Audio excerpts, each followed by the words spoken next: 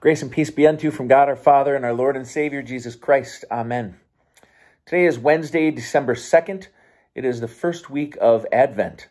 Our reading for today comes from Micah, the 5th chapter, verses 2 through 5.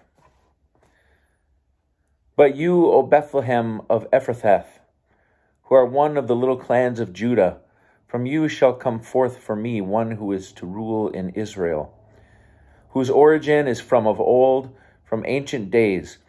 Therefore he shall give them up until the time when she who is in labor has brought forth. Then the rest of his kindred shall return to the people of Israel. And he shall stand and feed his flock in the strength of the Lord, in the majesty of the name of the Lord his God. And they shall live secure, for now he shall be great to the ends of the earth, and he shall be the one of peace. Let us pray. We are still waiting, O Lord, waiting for signs of your kingdom peeking through, waiting for your assurance that all will be well, waiting for your chosen one to make things right with the world. Give us patience and hope.